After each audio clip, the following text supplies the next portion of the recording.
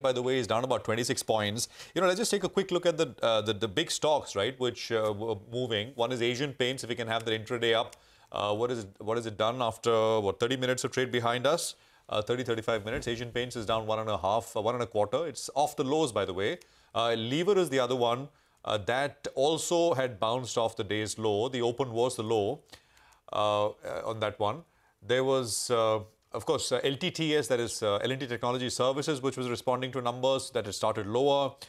It's been down for a while, and that is actually the one which is taking a sharp knock, 3.33% lower. Coforge is also reacting to numbers. That, on the other side, was one of the top gainers that we had through and through. So things are looking pretty good as far as the Coforge stock is concerned. $200. 4,175 on the name. It's reacting to a strong set of numbers. The company has seen the highest ever order intake of $345 million. The company has also upped its FY23 revenue guidance to 22% from 20% earlier, and the adjusted EBITDA margin guidance has been maintained at 18.5 to 19%. Sudhir Singh, Executive Director and CEO at the company, is joining us. Mr. Singh, great to have you with us here. Thank you very much for your time. At an environment like this, when it's kind of a bit of gloom and doom, at least people are projecting that a slowdown is coming, a recession is coming in some cases, you're upping your revenue guidance to 22%. Could you tell us what led you to do this? What were the reasons behind it? Well, it's been a very solid Q3. We've signed, you were right, it's not just the highest ever order intake in the history of the firm. We've signed 5 large deals in a somewhat uncertain macro that everyone's talking about. The highest number of large deals that we've signed, one of them was a $50 million plus deal, 2 of them were $30 million plus TCV deals. We've seen our gross margin go up 133 bps, which continues to allow us to invest in sales and marketing and back-end capability build. And the fact that we have 5 large deals under a belt, the fact that we have the highest ever order intake in a quarter, the fact, even more importantly, that our 12-month order book again is at a record high gives us the confidence that we should be able to withstand most scenarios specific to an uncertain macro that we should be able to meet. That's why we've given a guidance of 22%. We believe that guidance also is conservative because that guidance of 22% means that we only need to grow 3.5% next quarter. We've already done 3.7 in Q3, which is a shorter quarter. So we do think we'll meet 22%, hopefully exceed 22% as well. Okay, that is a very optimistic view. I think I haven't heard you so optimistic in a while. We've been speaking for so many years. But I get your point that, amidst all the challenges, this is a supernormal growth, so to speak. You have a $2 billion revenue milestone as well. Can you tell us when could you achieve it realistically? And will you look for any acquisitions to bolster growth and reach this target? Well, we're going to touch $1 billion in the current quarter. The quarter that just closed is when we hit the $1 billion run rate. This year, which closes in Q4, obviously, is when we hit the annual $1 billion run rate. The intent is to get to a $2 billion with great speed. If you look at our record over the last 5 years, the last 20 quarters, we have come through most scenarios, including COVID, when the travel industry went down and we had exposure to it, figured out a way to drive very, very strong growth. We've been growing almost 20% over the last 5 odd years, CAGR. We'd like to continue to move with speed, hopefully greater speed as we get to $2 billion. That's how I would characterize. All right. Sudhir, if you could give us a timeline. By when do you get to $2 billion? And also the record deal wins. That's very, very encouraging. For FY24, what sort of a broad number could we work with based on, the current scenario? So we haven't called out publicly, even on our investor calls, we haven't established publicly the timeline by when we want to hit $2 billion. Internally, as you can imagine, we have the quarter and we have the year packed down. That's what we are planning towards. The large deals, the velocity that you see obviously has taken some time in building up. If you look at us as a firm over the last 5 years, last 20 quarters, we've talked about an ability to command a price premium, drive margins up, use those margins to keep investing in sales marketing capability. At a time like this, when macros are uncertain, is when a firm like us believes, when a team like us believes you need to lean in, drive growth, differentiate. The team that we've built up, the capabilities that we've created is what's led us to sign 5 deals in the shortest quarter of the year in the midst of uncertain macro. So, I mean, it's been a cumulative effort.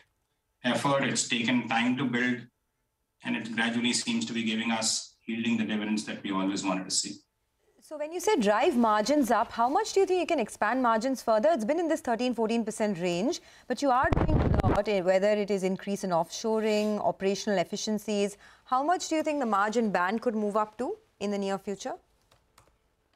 Well, in the near future, we think we have significant leverage to be able to take the margin up. If you look at just the current quarter that closed, our gross margin went up 133 bips. We've used almost all of it, about 120 out of that 133, into continuing to invest in sales, marketing, and capability to ensure that the growth rate does not slacken over the gradient we've built over the past few years. So we think, given how offshore has done for us, our offshore revenue has gone up 16% over the last 9 quarters. That's a huge swing. We have significant margin buffers. It's not a question of how much can we grow. We think we can grow significantly. It's more a question of when do we actually dial down the investments and let most of the GM start flowing down to the EBITDA and to the PAT. Current scenario, we suspect we'll continue investing, we'll continue chasing growth, but margins the offshoring having gone up, the utilization having gone up, the number of GET, graduate engineer trainee pool, having gone up, gives us significant margin cushion at a time like this. So even if FY24 throws a curveball, you should be you well placed overall on all aspects. Do you expect it to? That is, this calendar year to be significantly tougher than what you've had to face last year? This calendar year, especially the second half, the macros, we're all aware, have been deteriorating. I think we've still found a clear way to accelerate growth while the macros have gone and trended in the direction that they have. Currently, where we stand, and as we consider the next year, fiscal year 24, we feel very, very good. We feel very, very good. One, because the locked-in order book is as strong as it is. It's at about $845 million already for the next 12 months. The order intake has been the highest ever at about 345 million.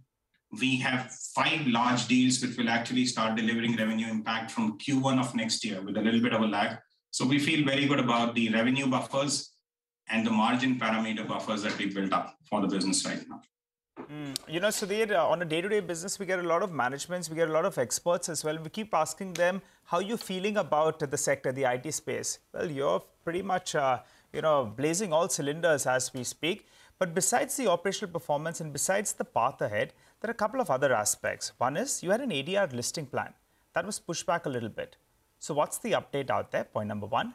And point number 2, Baring stake used to be around 70%. That's come down to around 40%. Any clarity on that? Because that's a bit of a supply overhang. Go ahead. Sure. So the ADR we've been very clear about. We've already listed with the SEC. We have an F1 file. We keep refiling it. We've always maintained that the firm is intent on doing an ADR. And yet, at the same time, we're in no tearing hurry to do it till the market stabilizes. It's a secondary ADR. We'll keep looking at the market. We will keep refreshing the F1 application. Doesn't take too much effort once you've done it first time around. And we will then pull the trigger around that once the market is in a position where it is more receptive to secondary ADRs than it is at the current point in time. The second question that you had around Baring, you're right, has come down from 70 to 40%. They're very valued shareholders as far as we are concerned. They've been extremely productive on the board in terms of the guidance and the support that they've provided. We hope they're going to be there for the longer term. And their plans in terms of how they move forward, of course, is something that they would be best placed to answer questions around. I do understand that you are quite optimistic about the future, but some of your verticals have seen a bit of pressure, right? Whether it's insurance, which was down about 3%, BFSI, in fact, was flat, so there was no growth there. Travel, tourism, barely about a 2% growth. Can you talk about whether you saw any kind of furloughs in the insurance and BFSI sector? What was the reason for the weakness there? And would you extrapolate that for the rest of the year? So let me make sure I get this right? We've seen significant furloughs and we've seen significant growth. BFSI is growing year on year 33%. Travel is growing 25%. Q3, as we all know, is a seasonally weak quarter for IT services, and yet our performance has been one of the best across the industry. So I won't look at the Q-on-Q numbers that you're citing. I look at the YOY numbers. BFS continues to grow. As I said, 33%. No, if I get this right, 33 or 39%. Travel is growing almost 25% on a year-on-year basis. So these verticals are good.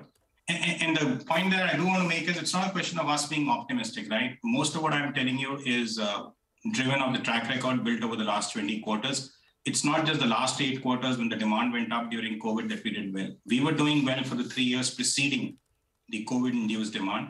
And a lot of the assertions that we make around driving robust, sustained, profitable growth in the quarters, in the years ahead, comes from that track record and the learnings that we've had there. Sure, I do understand that, and it comes as a breath of fresh air, especially at a time when, peers are talking about ramp downs, clients delaying decisions, etc. I take your point, and all the best for the future. Thanks a lot for joining in and giving us your view. That's Coforge, by the way, the biggest stock in focus this morning. It's up almost 5%. Very optimistic commentary from the management. They've raised their guidance, and they say that even this raised guidance is a bit on the conservative side. So just keep an eye out on the stock. Let's bring you some